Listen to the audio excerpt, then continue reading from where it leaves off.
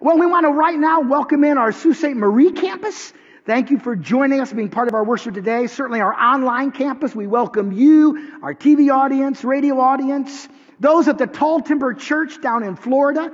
You watch every week. We're glad to have you. And also out on Bois Blanc Island, we welcome all of you to our service this morning. Well, if you have your Bible, open it please to Daniel chapter 2. If you're using a device, pull up Daniel chapter 2. We're going to continue today. This is week number 3 in our 10-week series through the life of Daniel. We're going through the first 6 chapters of the book of Daniel in a series we've called When Culture Requires Courage. And one of the things we've pointed out through this series, and we'll keep pointing out, is this. When we talk about the courage as seen in the Bible, we're not talking about the type of courage that's often touted as virtuous in the church today.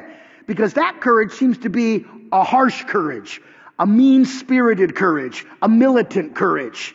No, this is a humble courage. And why is that important? Because a harsh courage will accomplish absolutely nothing of eternal importance.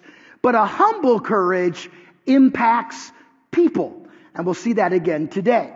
Now, remember, as the story started, King Nebuchadnezzar became the king of Babylon. He invaded Jerusalem. In a series of deportations, he will ultimately take literally tens of thousands of Jewish people into captivity. But the first group he takes is the cream of the crop. And these are a group of men who he is going to put through a 3-year indoctrination program in order to basically strip away all of their Jewish history and heritage and culture and make them into Babylonians. Then he wants to use them to rule over the Jewish people for the glory of Babylon. Daniel and his 3 friends, who are known primarily by their Babylonian names, Shadrach, Meshach, and Abednego, are 4 of those individuals. And they find themselves at about 15 years of age, ripped from their home, ripped from their culture, ripped from their land, ripped from their families, and taken to Babylon, where they have to show a humble courage in a heathen culture. Now, we've already seen what that entails. We've seen, number 1, that to have a humble courage requires that you must firmly believe that God is the God of history. In other words, it doesn't matter what happens in the culture, what happens in the news, what happens in the elections, God is in control. And if you firmly believe that, you will show a humble courage in a heathen culture. If you don't believe that, you will become one of those believers who somehow think they have to wrestle back control of our culture to give back to God. And I've told you, you do not need to wrestle back control of our culture for God, because God has never been out of control to begin with. So you have to believe that God is the God of history.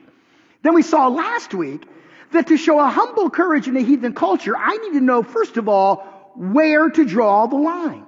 And I showed you last Sunday there's only one legitimate place for a believer in Jesus to draw the line in the culture we live in, and that's when the commands that are given to us would cause us to violate the Word of God. But not only do you need to know where to draw the line, you need to know how to draw the line. And we're going to see more of that as we continue the story of Daniel today. Now, as we move into Daniel chapter 2, I need you to understand that this chapter is one of the pivotal chapters, not just in the book of Daniel, not just in the Old Testament. This is one of the most important chapters in all of the Bible. In this chapter, and we won't really see the details till next week, God is going to give King Nebuchadnezzar a dream. And in this dream, he is going to present to the king what the future looks like when it comes to Gentile world powers. And basically, here's the theme of the dream. It's the theme of the chapter. The theme is this: human kingdoms will come and go, but only the kingdom of God will last forever. That's the theme to Daniel chapter 2, and that's what we'll ultimately see next week. So we want to begin, though, by reading chapter 2, verse number 1. Notice what it says. It says, "Now in the 2nd year of the reign of Nebuchadnezzar, Nebuchadnezzar had dreams, and his spirit was troubled by those dreams," these reoccurring dreams. "And as a result, his sleep left him. He's so troubled, he can no longer sleep. Now, before we get into the narrative of the story, I want to point out something of historical value. And as I point this out, some of you are going to kind of think it's mundane. Some of you may end up kind of be sitting in your seat going, who cares? But it really is important. And here's why. Because what you believe about the Bible will be the foundation to your faith. I believe 4 facts about the Bible. On these 4 facts, I cannot be moved. I believe that when God gave the Bible, it was the inspired word of the living God. I believe it's been preserved accurately for us today. I believe that it contains everything God wants me to know, to do everything God wants me to do. I'm not looking for God to speak to me in any other way. And I believe, number 4, that it is the final authority for my life.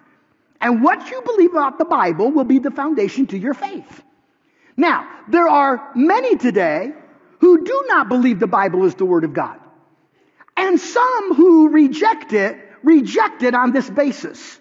They say it cannot be the Word of God because there are contradictions in the Bible. There are many contradictions in the Bible. Now, I would correct them and say this. There are many apparent contradictions in the Bible. And I believe that if you study, every contradiction in the Bible has an explanation. And I never want you to let these apparent contradictions trip you up. This is an example of one of them. It's the historical footnote, the timeline. Because it says in verse number 1 that when chapter 2 opens up, it is the 2nd year of Nebuchadnezzar's reign. And that's where skeptics say that cannot be true. Because remember at the beginning of chapter 1, Nebuchadnezzar just became king. It was the 1st year of his reign. He takes Daniel and the others into captivity. They go through a 3-year indoctrination program. Chapter 1 ends at the end of that program. So it's been 3 years. So how can chapter 2 verse 1 say it's just the 2nd year of Nebuchadnezzar's reign? And skeptics say, see, there are inaccuracies in the Bible. Well, if you study, you'll discover it's not inaccurate at all. Because Daniel is giving us the monarch line by Babylonian reckoning. And the Babylonians did it different than we would, or that the Jews did.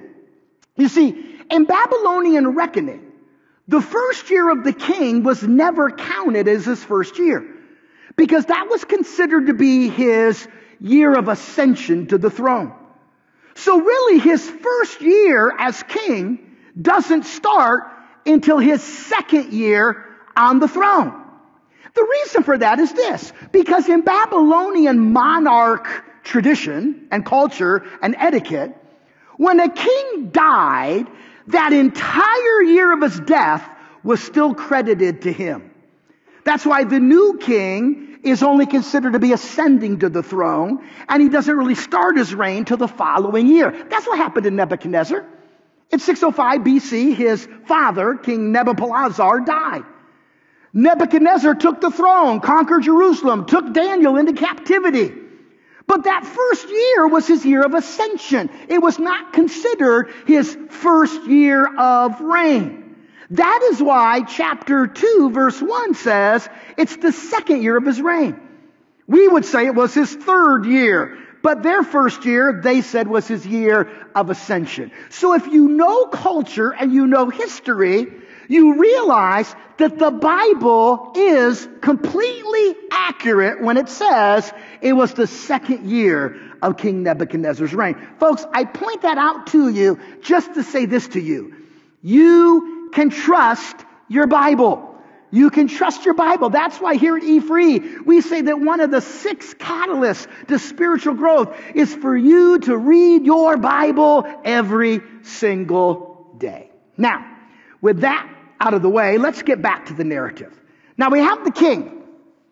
And the king has a dream, a reoccurring dream. Now we're going to learn later on in the text next week that what prompted this dream was the king was doing a lot of thinking about his legacy.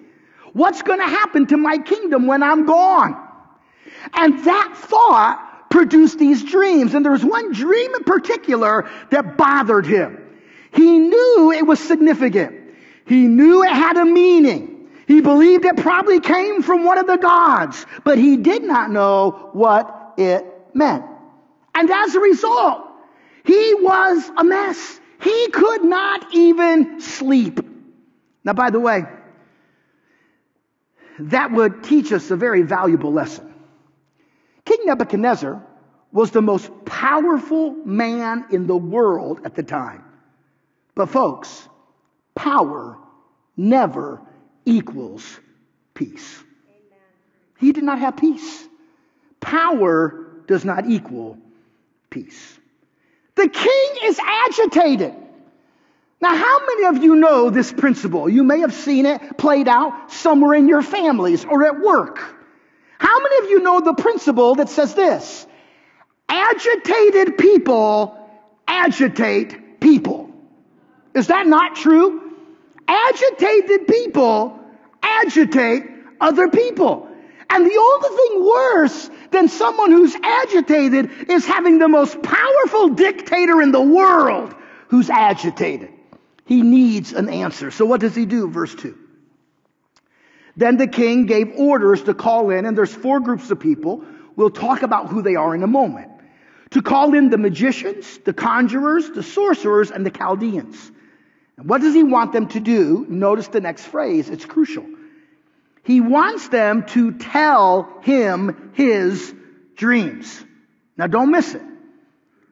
He knows exactly what he's going to do. He's not calling them in to say, hey guys, let me tell you what I dreamed. You tell me what it means. He's not doing that. He's calling them in and saying this. All right, guys, I had this wild dream. I need you to tell me what it was and then give me the interpretation. Now, some would suggest that the king had forgotten the details of the dream, and that's why he did this. I can understand that to a point. Maybe you've had one of those scenarios where you woke up and you said to your spouse, honey, I had the most amazing dream last night, but I just can't remember it. Have you ever had that happen? So here he is. And so maybe that, I don't think that's what happened to the king. I don't think so at all. And we're going to see that in a second. We'll see why the king did it this way. Let's keep reading. So they came in and they stood before the king, those 4 groups. And the king said, I have dreamed a dream. My spirit is anxious to understand the dream. Tell me the dream and the interpretation. Now, let's talk about those 4 groups before we see what they say. Notice who they are. First, there's the magicians. They would have been the fortune tellers of that day. All 4 of these groups have occultic ties. Now, if you go back to the book of Deuteronomy, there are 2 things that God strictly forbids of his people that are tied to the occult. One is attempting to communicate with the dead, and 2 is predicting the future. These groups are all about those 2 things. So you have the magicians, they're fortune tellers. You know the number 1 way in Babylon these magicians would tell you your fortune? They wouldn't read the palm of your hand. They would kill an animal, take out the liver, cut the liver open, and looking inside the liver, they would see. Can you imagine that your future is in the inside of the liver of an animal? I don't like that kind. But that's what they did. Then you had the conjurers. Those were the ones who claimed to speak with the dead. Then you had the sorcerers. That was witchcraft. That was the potions, the charms. Then you had the Chaldeans. Now, by the way, the Chaldeans were also known as, and you'll want to remember this, the wise men. That's what Chaldeans were also known as. And now you're going to begin to see there is a link between Daniel and the story of Christmas. And I'm going to show you that link Christmas Sunday morning. Now, the Chaldeans, the wise men, they were into astrology and astronomy. They tried to predict the future by looking at the stars. All 4 of these groups focused on the occult. Now you have to understand that in the Babylonian mindset, a king would never do anything without consulting these guys. Because he doesn't want to do anything to make the gods mad, and these guys have the ear of God, the gods. And these guys prided themselves on being able to interpret dreams. They had volumes of books that have been uncovered in history about their findings. You know how they did it? They would interview people about their dreams. They would write down what they dreamed. Then they would watch their lives to see what happened. And they said, They dreamed about something like this, and this happened, so there has to be a connection. And that's how they put together their view of what dream interpretation was. Not very scientific, but that's how they did it. Now, they're called before the king. Notice what they say to the king in verse number 4. Then the Chaldeans, the wise men, spoke to the king in Aramaic, saying, O king, live forever. Tell us the dream, and we will declare the interpretation. Now, before we get to that narrative, let's look at one particular thing the passage notes that I don't want to gloss over. It says that the Chaldeans spoke to the king in what language? Aramaic. Aramaic was the common language of the Hebrew, of the Gentiles. Hebrew was the common language of the Jews. Now, why is it important to note that they did this? Well, here's why. Because the Old Testament is primarily written in Hebrew.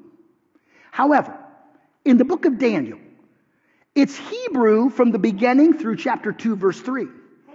But chapter 2, verse 4, all the way through chapter 7, it changes to Aramaic. It goes from the common language of the Jews to the common language of the Gentiles. When we hit chapter 8, it goes back to Hebrew. Why? Well, because God is a God, and maybe you've heard this somewhere before. God is a God who meets people right where they're at, so he can move them to where he wants them to be. In parts of the book of Daniel, he's talking to the Jewish people about how to exhibit a humble courage in a heathen culture. But there's another part of this book, chapter 2 through chapter 7, where he's talking to the Gentiles. He, through this dream, is going to show, here's what's coming when it comes to human kingdoms, but all of them will rise and fall. Only the kingdom of God lasts forever. So he uses both languages because he is reaching out to all people. I love that about God. Now, what do these Chaldeans say to the king? They say, King, hold up a second. You kind of are a little mixed up. You got the cart before the horse. You've told us to tell you your dream, but it doesn't work that way. You see, King, you're supposed to tell us your dream, and then we're going to give you the interpretation. Now, what did these guys just do? They just corrected the king. Never a good idea. The only thing worse than correcting an all-powerful narcissistic dictator is correcting one who's already extremely agitated. So, how does the king reply? Well, look at verse 5. The king replied to the Chaldeans, the command for me is firm. Translation, did I stutter? You heard what I said. I meant what I said. I'm not changing my mind. But now, the king's agitation goes up a notch. And agitated people agitate other people, right? So he ups the ante and he says, if you do not make known to me the dream and its interpretation, you will be torn limb from limb, and your houses will be made a rubbish heap. I think the king's a little agitated, don't you? By the way, when it says you'll be torn limb from limb, that wasn't hyperbole. You go back and study the form of execution in the Babylonian Empire, you'll discover that many of them dealt with things as extreme as tearing people from limb to limb. And when it says your houses will be made a rubbish, the word rubbish heap there is the same word meaning a dung heap. Because you know what they did when somebody went against the king? Everything you had was destroyed, and the place where it used to stand now became an outhouse for the public. And the king is saying, you are going to tell me the dream and the interpretation, or else. But the king does also have a positive side. He's not just giving the stick, he's also giving the carrot, because he says in verse 6, but if you declare the dream and its interpretation, if you do what I'm asking you to do, you will receive from me gifts and the reward and great honor.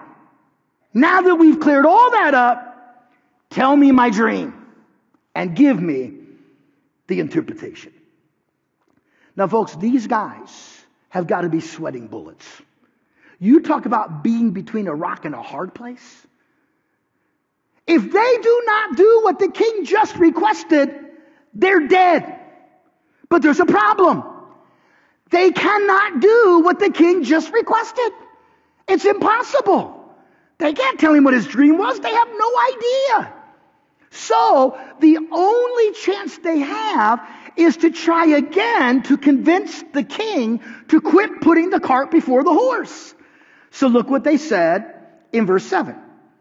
So they answered a second time, and this will ultimately be strike 2 for them. They answered a second time and said, let the king tell the dream to his servants, and we will gladly declare the interpretation. No sweat, king. We can do this if you'll just tell us the dream. Now, in verse 8, we begin to see why the king took this approach. You see, King Nebuchadnezzar is a lot of things.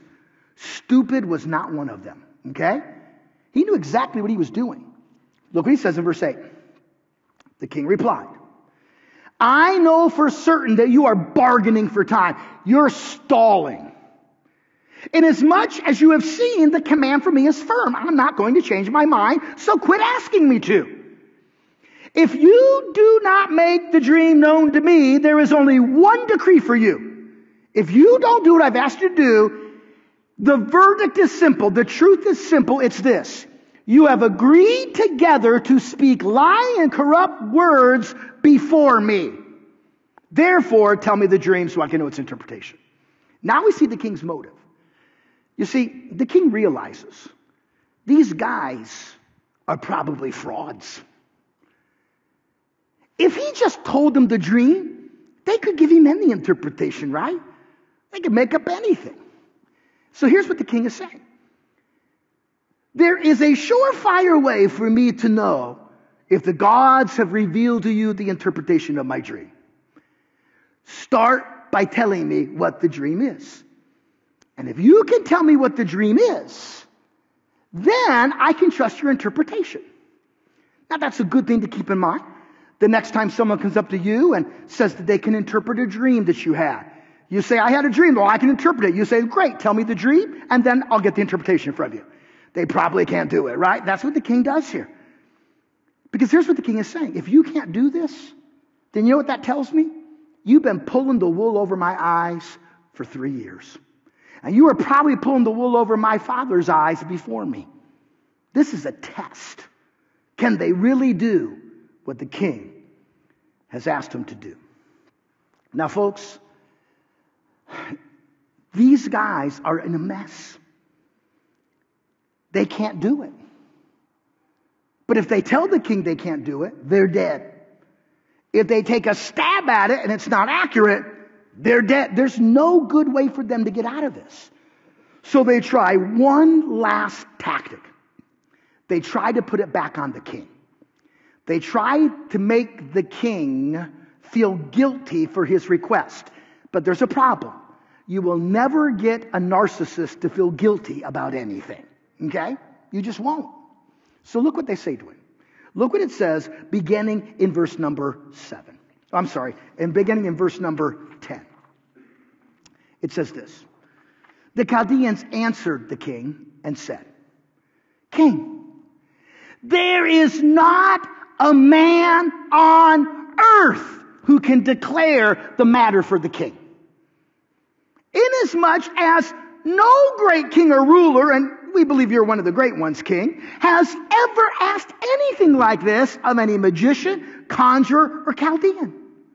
Moreover, the thing which the king demands is difficult, and there is no one else who could declare it to the king except the gods. And if there's one thing we know about the gods, king, is that they do not dwell among mortal flesh.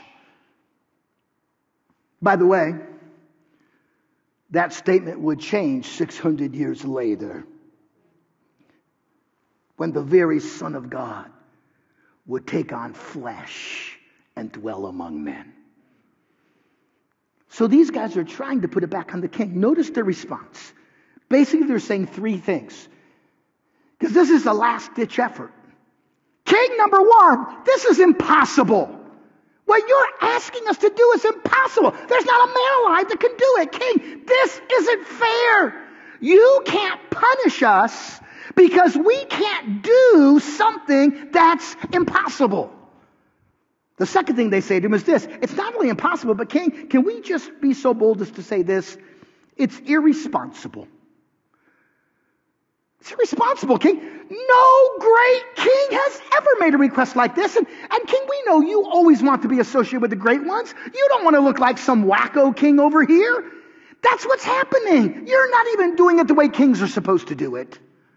And not only that, it's irrational. Only the gods can reveal this. And obviously their gods couldn't. Now that, my friend, is what's going to separate Daniel from the rest of them. You see, and we'll see it next week, Daniel is ultimately going to stand before the king. And the king's going to say, Daniel, can you do what I've asked? Can you give me my dream and the interpretation? And Daniel can respond by saying, nope. No man on earth can do that. But then he's going to utter these words. But there is a God in heaven who can. Ladies and gentlemen, don't forget that. I don't know what you're facing in your life. I don't know what challenge you're up against. And it may seem impossible. And there may not be any answer that any man can give you. But I want you to know there is a God in heaven. Well, for these guys, this is strike three. Now, look what happens in verse 12. Because of this. Because these guys have not just corrected the king for a third time, they have called him irresponsible. Because of this, the king, now notice the words carefully, he became indignant and very furious. Do you see the extremity of that? He didn't just become indignant. He became indignant and furious. He didn't just become indignant and furious. He became indignant and very furious. Now, how many of you know that when you become indignant and very furious, you usually make a wrong decision? And that's what the king does. Look what he says. And he gave orders to destroy all the wise men of Babylon. All of them. All of them. Not just the ones that stood before him. They were the teachers. They were the leaders. But all of them. You know why? Because if the teachers are frauds, so are the students. That's the king's mindset. Kill them all. Verse 13. So the decree went forth that the wise men, see the phrase, the wise men, should be slain, all of them. So they went and looked for Daniel and his three friends, Shadrach, Meshach, and Abednego, in order to kill them. Why Daniel? Why Shadrach, Meshach, and Abednego? Because they had just finished that 3-year indoctrination program. They were now wise men in training. They were proby wise men. That's what they were. But they were part of the group. And the king just ordered that all wise men, doesn't matter if they're teachers or students, how long they've been wise, doesn't matter. They're all to be killed. So the head executioner is gathering them all up. He's got his list of who it is. And Daniel and Shadrach and Meshach and Abednego are all on the list. So the executioner comes to Daniel's door. Word has already spread. This is a knock of death. Now, here's where we're going to see Daniel's humble courage. Look what it says in verse number 14. There are two words I need you to see. Then Daniel replied. Wait, stop for a second. Would you not agree with me that Daniel is in a very rough cultural situation? Would you not agree with me that what Daniel is facing is very unfair? Would you not agree with me that the results are devastating? How would you reply? Many today who tout a harsh courage would respond by saying, that dirty, rotten king, this is unfair. May he rot in hell. And others in the church would go, you are so courageous.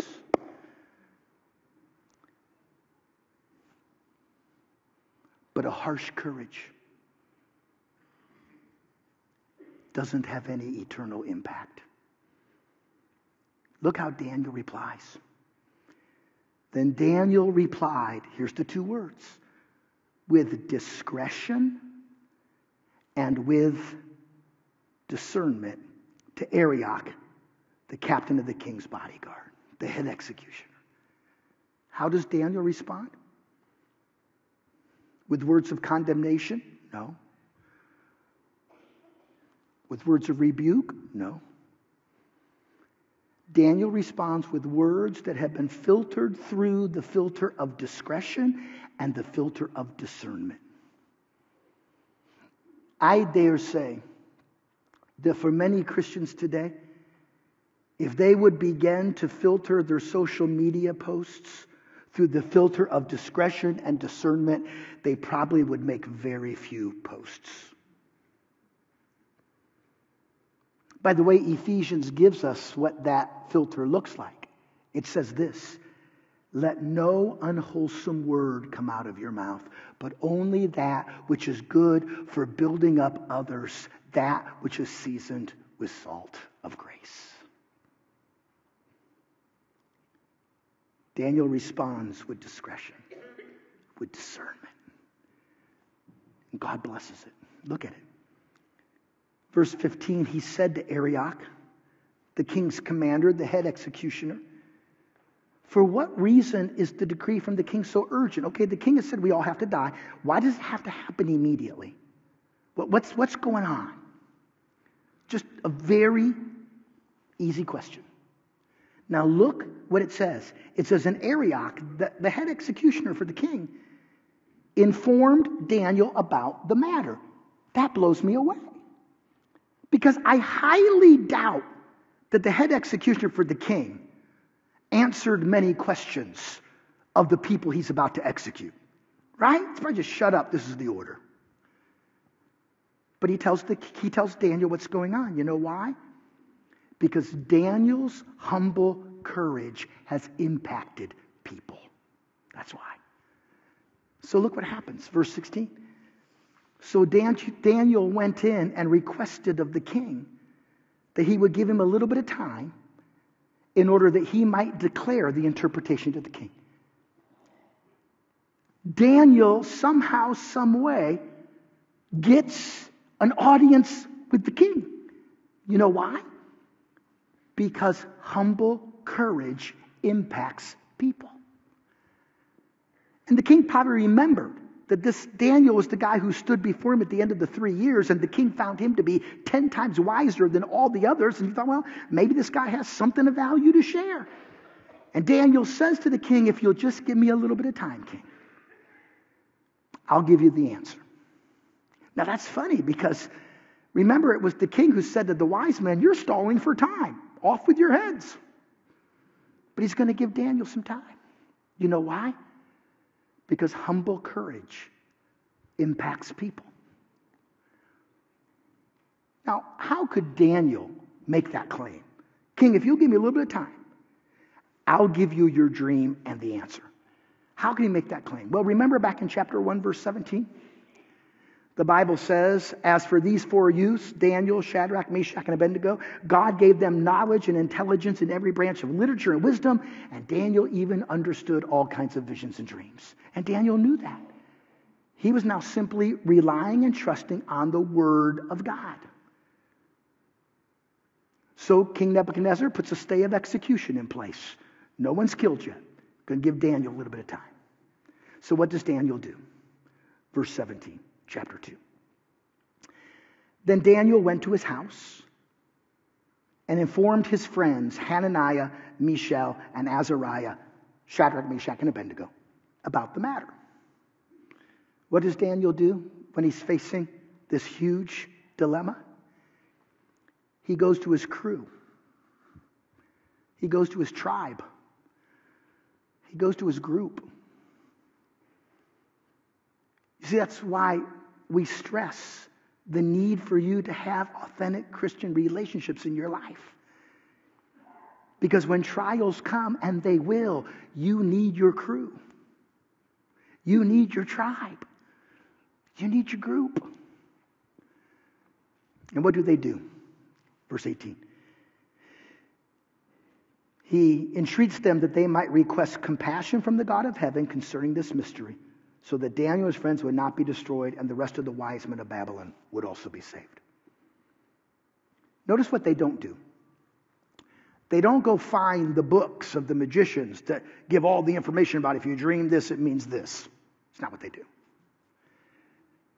They go back to their home and they pray. Ladies and gentlemen, I heard a pastor say it this week. I loved it. He said, the best method of protest is prayer. Yeah, you can protest the way the world protests. Ain't going to accomplish much. But nothing of eternal importance ever happens apart from prayer. And the best form of protest is prayer. Now, here's what we're going to see next week. Next week, we're going to see that God is going to answer Daniel's prayer.